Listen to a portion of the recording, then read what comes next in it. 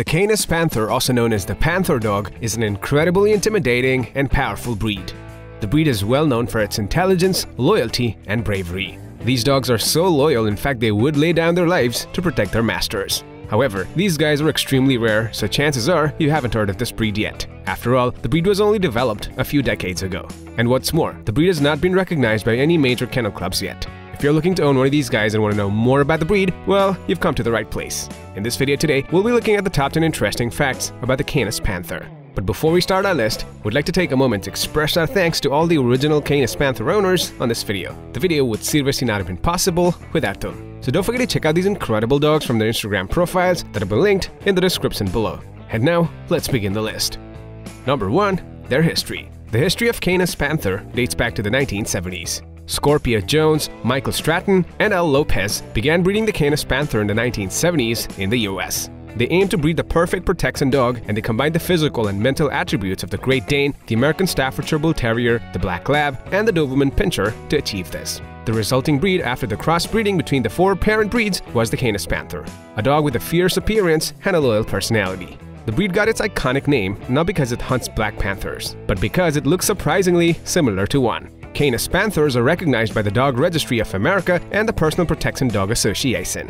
However, they are yet to be recognized by the major kennel clubs such as the AKC and the FCI. Number 2. Their appearance. Canis Panthers are large dogs. Males usually stand around 27 to 30 inches tall and weigh 120 to 150 pounds, and females stand 24 to 27 inches in height and weigh 85 to 115 pounds. The most striking feature about the breed isn't their size though, it's their appearance. These are some of the fiercest looking dogs around. Often compared to wild panthers, these dogs are an impressive sight to behold. They are lean, strong, and powerful in appearance. The breed looks somewhat like a Doberman and an American Staffy mixed together with the coat color of a Labrador and the stature of a Great Dane. Canis Panther is a muscular dog with a wide face, a large jaw, a broad chest, and a well-muscled body. The ears are often cropped, the tail docked, and the claws removed to give the dogs an even, ferocious look. The coat is short and close lying to their skin and comes in colors of black, chocolate, fawn or buckskin, and blue or gray. Canis Panthers always exhibit solid coat colors.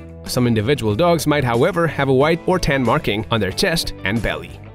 Number 3. Their temperament. The Canis Panther is an extremely intelligent, loving, and loyal dog, forming deep bonds with their family and especially with one member of the family that they consider their leader. Living with the Canis Panther is like owning a mood detector. These dogs just know when something is wrong with their owner and will want to do everything in their power to help.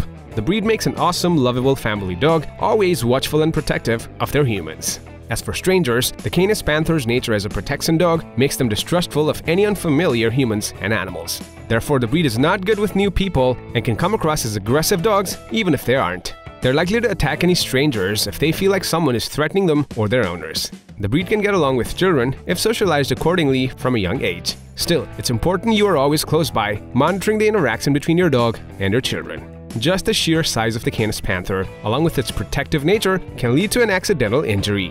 They could easily knock over your toddler on accident by just playing. These dogs can be territorial, so it's a good idea to raise them as the only pet in the house. If you already own a Canis Panther and want to have another pet around, make sure the other dog is non-dominant and of the opposite sex, as these dogs don't usually get along well with dogs of the same sex. That said, any child or other pets the Canis Panther considers part of their pack will be safe and protected by this breed.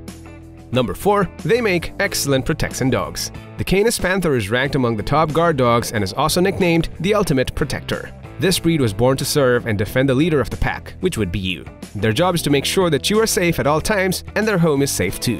While the breed is sensitive and friendly at home, they can flip personalities on a dime if they feel their owner is threatened. They can go from sweet-loving dogs to aggressive ones in a second. The Canis Panther is a breed that will have no regard for their own life as long as they can protect their human.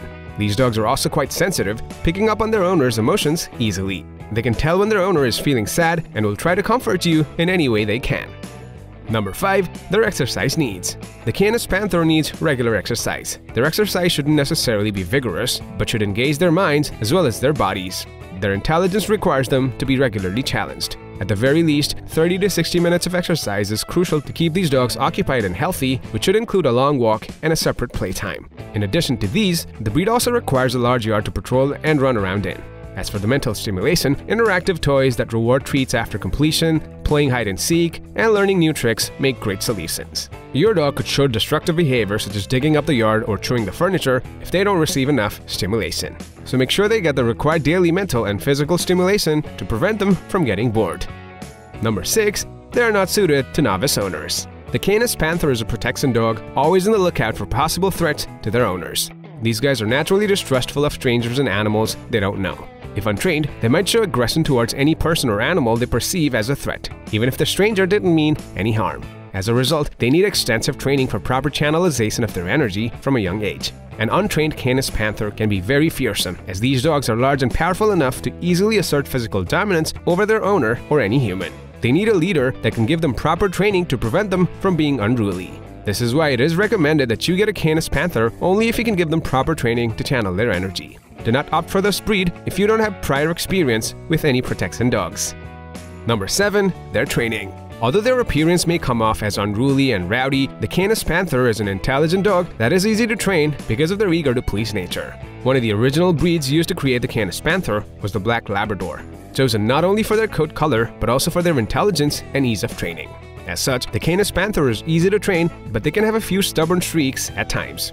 A major part of the training this breed is teaching them that you are the pack leader. This should not involve physical confrontation, and it is possible to assert your position through the use of positive reinforcement. Set up the rules and boundaries and reward them time and again.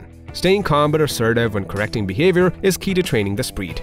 However, training will need to be consistent, and it should start when your dog is a puppy. Yes, the most important part of training your Canis Panther would be socialization from a young age. Socialization teaches your dog that new people, new animals, and new situations are nothing to be afraid of. It means that they will react positively when meeting new people. Make sure your Canis Panther pup meets lots of humans, animals, and is subject to lots of new situations so that they won't grow up to be skittish or aggressive. Number 8. Their grooming. Grooming a Canis Panther is a relatively easy task. The breed has a short coat, and while it does shed a little, a quick weekly brush will remove dead hair and ensure that your pup is comfortable. During shedding season though, it is recommended that you brush your dog's coat once every 2 to 3 days. This will help reduce the amount of hair on furniture and around the house. Other than the weekly brushing of their coat, you'd need to maintain your pup's teeth and nails. Brush your Panther's teeth 2 to 3 times a week and trim their nails once every month. Check and clean their ears regularly to avoid any infection, and as for bathing, it's only necessary if your Canis gets too dirty. Number 9. Their health. The Canis Panther is a fairly healthy breed with an average life expectancy of 10 to 12 years. Because of their new status, there hasn't been enough information to assess just how healthy they are in the long run. So far, the breed hasn't shown any predisposition to genetic health issues. They can still be prone to some of the common health issues affecting most dogs of this size. Some of the health conditions that you should be wary of include hip and elbow dysplasia, bloat, and eye and ear infections. The most important factor in determining your dog's health is getting a pup from an experienced breeder who can show you the health clearances of the pup's parents. As long as you get a pup from a responsible and reputable breeder, your pup shouldn't have any major health concerns. Number 10. Their diet and nutrition. If you're wondering what type of dog food a Canis Panther eats, they require high-quality dry kibbles with plenty of protein in it. You can even mix it with some raw meat and vegetables to provide your pet with healthier meals. If you have the time and budget to stick with a raw diet, that can work too. The amount of food you give your Canis Panther should be based on their age, size, activity level, and health. Generally speaking, an active muscular breed like the Canis Panther would need 4 to 6 cups of food daily. That's around 1,700 to 2,300 calories a day. Divide their food allowances down to 2 to 3 meals a day to prevent bloat and any other gastrointestinal issues. If you're still unsure about the food portions and how often you need to feed your Canis Panther, always be open to suggestions from your vet or breeder. Alright folks, with that we've come to the end of our list of top 10 interesting facts about the Canis Panther. Thank you so much for watching the video. If you already own one of these loyal and fierce protection dogs, then do let us know about the unique traits in the comments below. Please leave a thumbs up if you liked the video and share it with your friends and family as well. For more interesting facts on different dog breeds, click on our channel and don't forget to subscribe. See you guys in the next one.